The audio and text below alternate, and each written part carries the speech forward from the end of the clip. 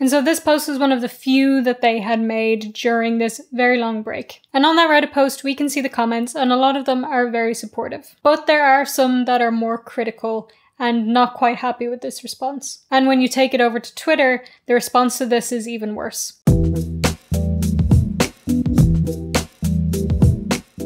What's crack, it's VangelinaSkov, and today I'm going to be giving you a little update on DissociaDID. They recently made an announcement on their Patreon, which was then posted on their Reddit. So today I'm going to be going through what they talked about, why they're talking about it, and why some people are so angry about their response. But before we get into that, just two things to say first. First of all, do you notice anything different at all? Or perhaps you don't notice anything. Maybe it's better if you don't notice something, because I got a new mic, so hopefully the sound isn't terrible now. The number one complaint that I had about my videos was the sound quality, so I'm hoping that this fixes it. I got a good mic and I'm very excited about it. I was waiting for it for like 2 weeks, so I'm very happy that it's finally here. So better quality videos, yay. That's what this is. This is the pop filter. I can't get it out of the shot without the mic being too far away from my mouth. I'm sorry. And the second thing that I wanted to say is please subscribe and click the bell button to get notifications when I upload. Thank you very much. So yes, DissociaDID made an announcement on their Patreon saying thank you to their patrons and also discussing some of the issues that had happened around them recently. So as you probably know by now if you are watching this video, DissociaDID are on a break for multiple reasons, and they haven't really posted much on social media besides a post addressing the situation regarding Team Pinata, their then fiance, another post which was addressing the fake screenshots, which I have done a video on. If you don't know about that, you can check that out, the link will be in the description, and some posts about Black Lives Matter. And so this post was one of the few that they had made during this very long break. This post is written by Nin, and in it she says, "Hello everyone, we wanted to make a little post to let you know we are surviving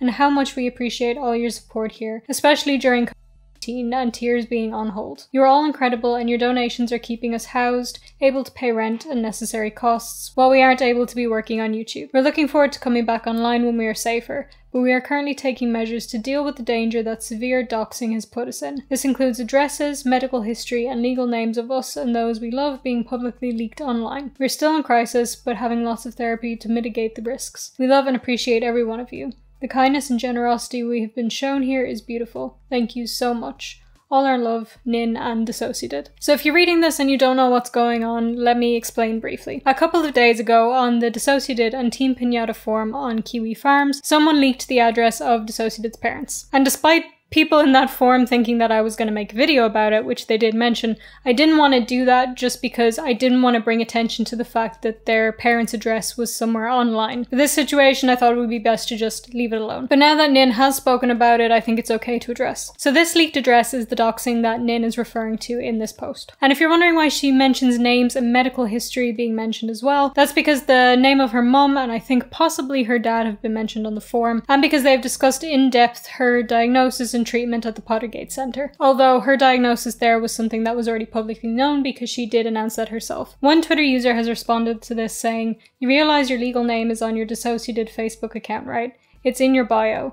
And you've been extremely open throughout your entire YouTube videos, vaguely insinuating and blatantly stating your medical history. So there may have been some other medical information leaked that I'm just missing, but that's all I know about." Now, as I mentioned before, this post was made just for their patrons to say thank you for sticking around, even though we're not posting anything on Patreon. But this was also posted on the Reddit.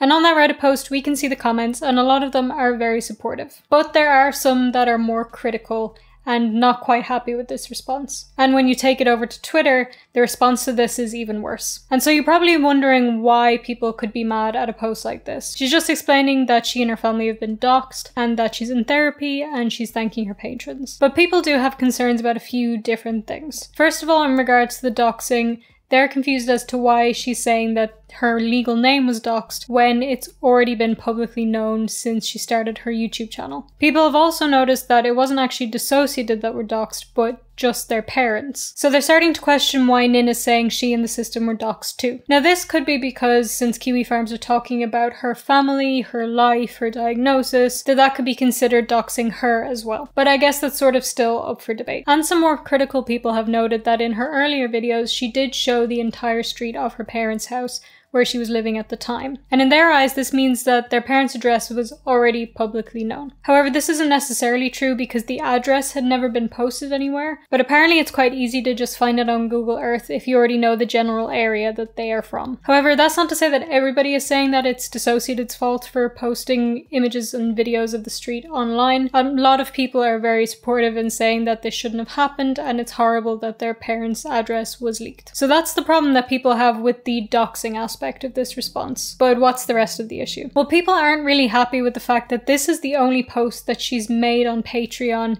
in months, despite the fact that her patrons are still paying for it. Now, if you're not really familiar with how Patreon works, there are different tiers and you pay a different amount for each one of those. And each of these tiers have different perks. For example, on DissociaDID's Patreon, for $1 you can get access to Patreon-only live streams. For $5 you get to vote on specific video topics. For $100 you can be sent a handwritten postcard. And for $300 you can have a Skype call with one of their alters. So the problem that people are having is that they're still paying for these benefits, but they're not receiving them, despite the fact that you can actually pause payments from your patrons. But it can also be said that the people who are paying for their Patreon know that they're taking a break, and that they just want to support them financially anyway. And about this, one Twitter user has said, basically she kept charging people on Patreon as long as she could and has to update them so she continued to get money without doing anything. People are already failing for this book, line, and sinker. I think that's supposed to say people are already falling for this hook, line, and sinker. But you get the idea. And some people have even taken this one step further and said that this is DissociaDID's way of promoting their Patreon while they're not active, since they have lost a lot of patrons lately. Since they started their break, their number of patrons has gone down from over 1,000 to currently 979. So a lot of people have been saying that this is, number one, Nin's way of keeping her patrons happy without actually posting anything, and for two, promoting the Patreon and letting people know that they need the financial support. But again, there are people who are supporting them, who are saying thank you for posting this, saying we're glad you're okay,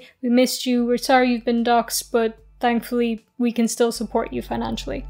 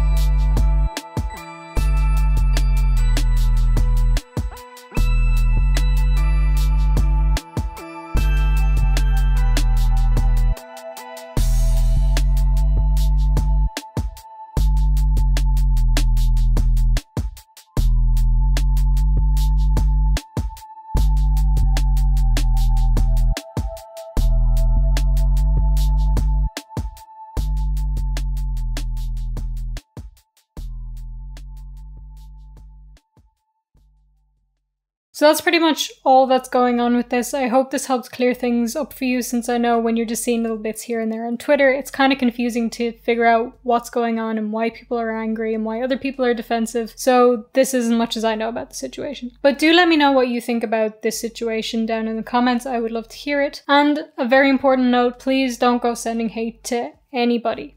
Please. None of us really know the full story. Anyway guys, that's going to be it from me for now. As I said at the start of the video, please subscribe and click the bell button to get notifications when I upload. And you can also follow me on social media. I don't know what this was, but it just felt right. Like, comment, share, do all the things that I'm supposed to ask you to do at the end of the video, and have a wonderful day. Thank you guys so much for watching, and I'll see you in the next one. Bye.